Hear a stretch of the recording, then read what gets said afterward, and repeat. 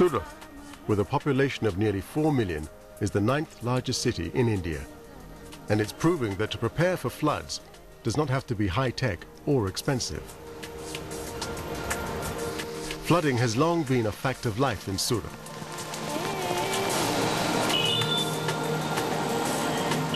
It's such a regular event, each of the city's districts has 2 rescue boats.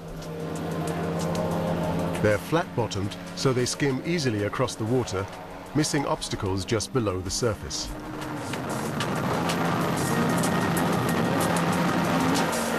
As Surat has had floods 15 to 20 feet deep, this could mean a house is under the boat. The floods are caused when monsoon rains swell the river Tapi running through the city and the surrounding tidal creeks. Many people have drowned over the years. This rescue mission is just an exercise. Every year before the monsoon rains arrive, rescue teams practice their techniques. But it's not just river flooding that threatens Surat. Houses have been abandoned as the sea moves inland due to coastal erosion. The city faces a pincer movement because flooding also comes from inland. 94 kilometers away is the Ukai Dam.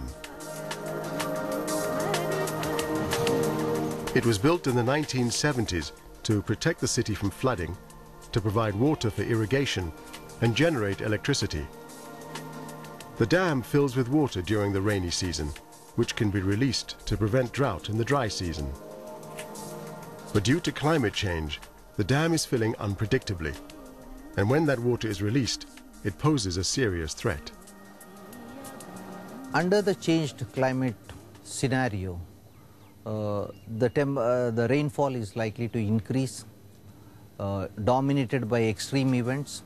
If any one of these extreme events happen during the end of the rainy season, when the dam is full, the dam will not be able to protect Surat. When the dam is too full, the water has to be released, and within 6 hours, floods Surat. In 2006, unexpected downpours at the end of the rainy season meant the dam water had to be released with very little warning, but with drastic consequences. The water was 15 to 20 feet deep, and slums close to the river, like this one, were almost completely submerged. Up to 14,000 families live close to the riverbank. The municipal commissioner is responsible for the welfare of the slum dwellers. One shows her how high the water reached. They were saying that in the last floods, the entire house was submerged. And the floods before that, that was about 4 years ago, it was about like half the height of the house that was submerged. But it's not just exceptional floods that affect this slum. Every year when there are floods, this area is inundated and there's about water to the depth of 2 feet or so, which is a great hardship for the people living here. And water also enters into their houses, so they have to be evacuated and taken to relief camps. These floods are a disaster for the economy as well as individuals. Surat's also known as the city of diamonds and silk. The diamond industry here is worth $14 billion. 65% of the world's diamonds are polished here. The 2006 flood cost the diamond industry $2 billion. Because of flood, mainly the workers who are staying in a low-lying area, their houses were totally washed away. And because of that, they could not report to their job. Surat has virtually no unemployment.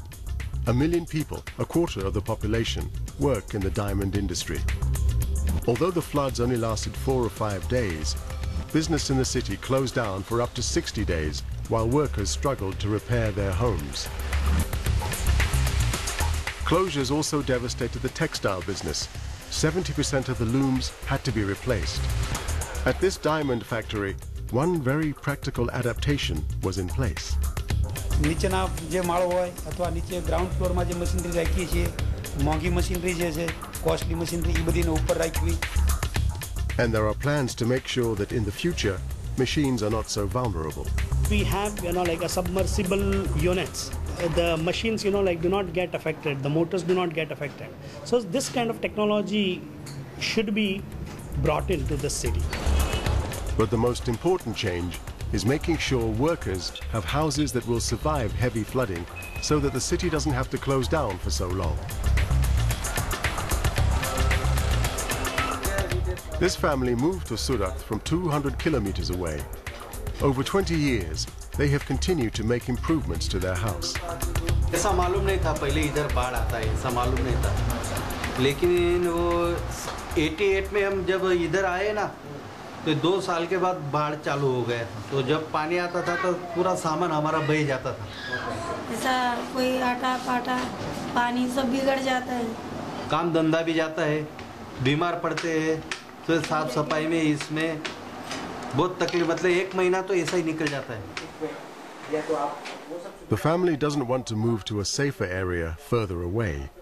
Being close to work is a priority. So adapting their existing house is essential. At first it was simple things like high shelves. ऐसे अमूल्य अगर पैसा डागी ना हो तो उसको कहीं ऊपर के साइड में रखना पड़ता है. ऊपर कोई है वो अपनी पर्दी बनाया है या अभराई हो, ऐसी जगह में हम रख देते व्यवस्थित. The family raised the level of their floor several times. When they could afford it, added another story. Flood levels are marked all over the city. No one escapes, so people are doing their best to adapt. Shops have raised fronts. Street lamps have their electrical supply box fixed well above high water levels. This slum has been raised up. And these old houses each have a high plinth. And in newer houses, the ground floor is kept empty. Weep holes all over the city help with drainage. Even the rich are at the mercy of flooding and have high plinths and weep holes to protect themselves. Surat is also adapting other aspects of its infrastructure. The fresh water supply is at risk during flooding, but it's been designed so clean water can easily be rerouted if any of the processing or distribution plants go down. As a result, the 2006 flood caused much less disease than expected. This sewage treatment plant has been constructed to keep working through a flood. It's powered by biogas, which is gas produced from the sewage itself. It means even if the power supply is cut in a flood, the sewage can still be processed. This plant is cheaper to run and helps reduce CO2 emissions, which in turn help reduce global warming. And Surat has plans for future adaptation. This sign tells the people what level the water is at in the dam. But those managing the dam need more accurate weather predictions so they can release the water in the dam over a slower period. Surat will require extensive use of IT to actually predict, provide early warning systems, and manage the events better.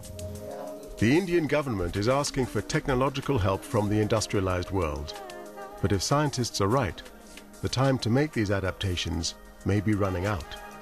Increasingly, the scientific monitoring of the Earth's surface is throwing up this evidence that climate change is occurring now, that it's occurring faster than we thought, that it's going to accelerate faster than we previously thought in the future, and that large numbers of people may be being affected now, and that number will become very large in the next few decades, not the next few centuries. The speed of change puts cities all over the world at risk. Even existing flood structures like London's Thames Barrier could become obsolete. Well, the UN thinks that adaptation will cost about $100 billion a year by 2030.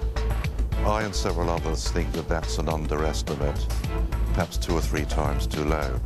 that this Thames barrage alone would cost $1 billion to replace.